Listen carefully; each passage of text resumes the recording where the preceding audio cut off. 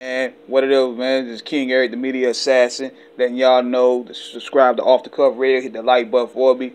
So KRS One says he will obliterate any rapper, and he's challenging Nas and Big Daddy Kane. I think it's for a Verzuz or something of that caliber. Like he's in battle mode. So I'm gonna let y'all hear that.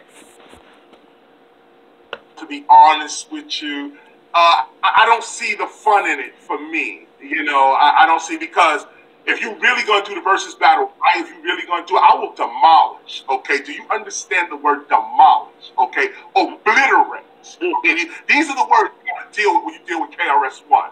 Okay, demolish, obliterate. Right. You're gone from the face of the earth. You ain't messing with my 23 album catalog, and I just wrote 2 more albums so I can get to 25.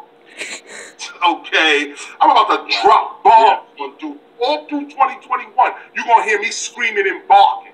Now, here's my challenge to the Verzuz. When you could do better than my last album, then you could challenge my other 22. So I'm not versing with people. I'm not versing with people who got 2 albums, 3 albums. Like LL Cool J, he may have 10 albums or so on. I doubled that. He's not on my level to battle. No. Who got 25 albums? Let's start there. Okay? Let's start. If you got 25 albums, now let's do a verse. Let's do a verse if you got 25 albums. If you only, you rich, so you think you can verse, I will destroy you. I will destroy you. And the word is destroy. There's no battle here with KRS One. You're getting wiped out. So that's my disclaimer. I hope dudes understand who they playing with. I do's this. I do's this mic thing, my G. I do's this, okay? I ain't no actor. I don't have no companies. I don't have no clothing line. I don't have none of that. All I think about all day is how to ruin MCs' lives. That's what I'm on as an MC. Okay? That's some classic ish talk right here. That's some classic ish talk right there. But you know what? He has about 25 albums in a whole.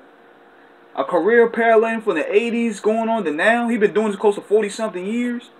That's very interesting. It will be a very interesting term of events. Now, he challenged Nas, and he challenges Big Daddy Kane. And I think Nas could give him a run for his money. Shoot.